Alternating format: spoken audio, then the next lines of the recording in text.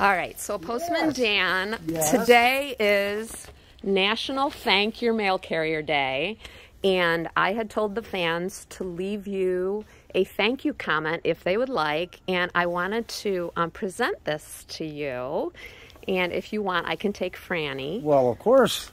Okay, let's do that. Wow. And so we have a little something Okay. for you Well, let me take to it out of the thank bag. you. Yes. To thank you because you're our favorite mail carrier. You're now Thank you very much. You're now the country's favorite mail carrier. Oh, what do we have here? Okay. So we did a bunch of stuff for you. Oh my! Seriously?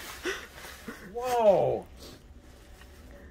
So it looks like these are comments from everybody that has decided to. Yes, we started. Oh wow! And we just put together. You don't need to like sit and read them to us per Oh, se. this is so nice. I'm telling you again. I just to know that there are people out here that I don't even know that are sending wonderful thoughts and thank yous and gratitudes, and on behalf of all other letter carriers out there, Yeah.